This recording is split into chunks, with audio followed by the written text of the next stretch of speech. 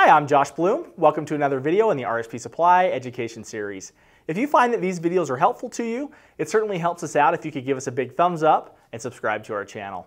In today's video, we will move on to the next step in our panel fabrication series. If you haven't already seen the other videos in this series, we encourage you to go back and watch from the beginning so that you might better understand the entire process. The step in which we will focus on today is continuing on in the design phase of the build, but focusing on the wire schematic for the power distribution portion of the control panel. Now that the layout is complete, it's time to start figuring out how to make all these components work together as intended. For this portion of the design phase, it is best to utilize someone who has experience in developing and designing these types of systems, such as an electrical engineer. If the system is designed incorrectly, it can be very dangerous and create hazards for anyone operating in and around the panel. So be aware of the hazards and dangerous conditions that can be associated with improper electrical design. With that knowledge in mind, let's look at some of the things that it takes to put this design together. So again, another reminder, before we do any kind of electrical design, we want to make sure that we're working with or supervised by someone who has experience in designing these types of systems, whether again that's an electrical engineer or an electrician who has experience designing these types of complex systems. You want to make sure you're working with someone who has that experience and knows what they're doing. This can really increase the overall safety of your electrical design. This is the actual example of the power schematic that we're using in the panel that we are building. I wanted to show you this as kind of a way to understand what we actually designed for this particular panel. And I'll walk you through it just a little bit so you might better understand. Everything I'm highlighting now is AC power. Everything that's being supplied AC power in our panel. Okay. So for example, you can see here I've got 120 volts of AC power coming in, going through a 15 amp main circuit breaker through a surge protector. You can see all these lines. These lines are actually going to be wires in our panel. These little blocks here are terminal blocks. You can see here I've got a little door switch that's supplying power to a light bulb. We've got an AC power fail relay, and we also have a little receptacle that a UPS is plugged into. That UPS is then plugged into some more terminal blocks that are supplying power to some additional devices in our panel, like our power supply and our PLC. You see I also have a few spare 2 amp breakers that we can use later on.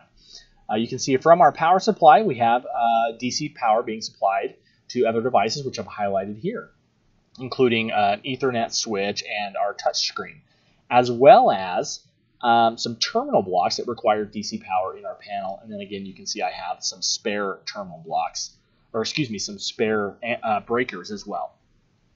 Now that we've kind of seen how we've designed the panel we're actually building, I want to show you an example drawing of how we might actually draw this power schematic. So I've put together an incomplete drawing. It has a lot of the same types of components, but I really wanted to show you how we actually go about drawing our electrical design. So this is an incomplete drawing, but can give you an idea of what we do when we are drawing our power schematic. Down here you can see I've got these boxes, and each box is kind of represented by a device. So we've got some terminal blocks here, we've got a little 2 amp breaker, that's a symbol. And then you can see I've got surge protector, power supply, and PLC with little terminals represented on each one.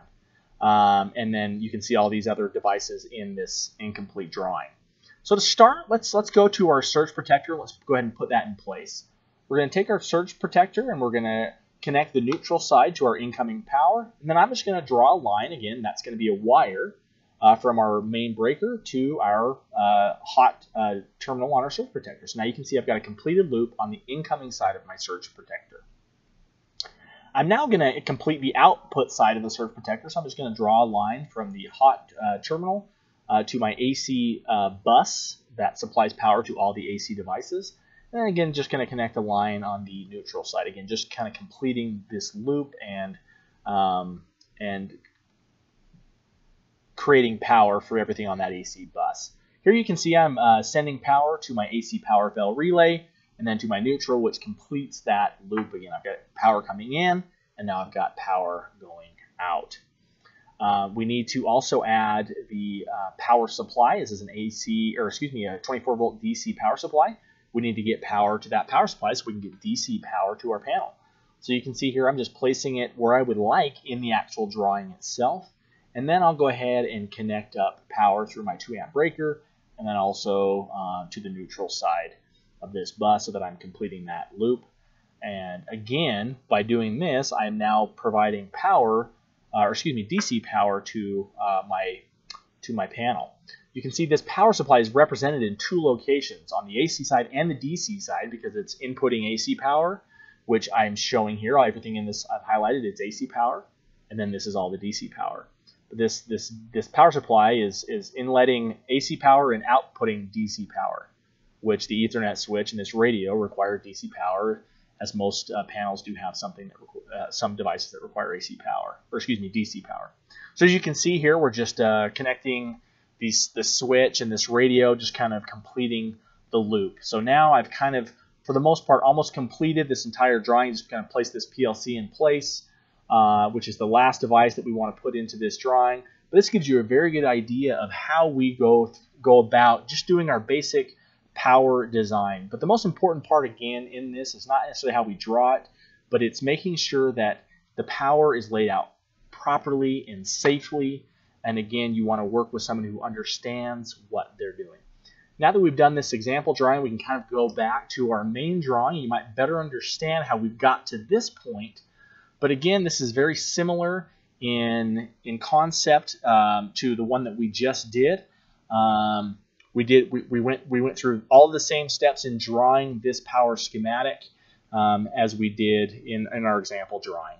So at this point, we can move on to the next steps in our design process. As you can see, there is a lot to consider when designing the wiring schematics for the power distribution portion of this control panel.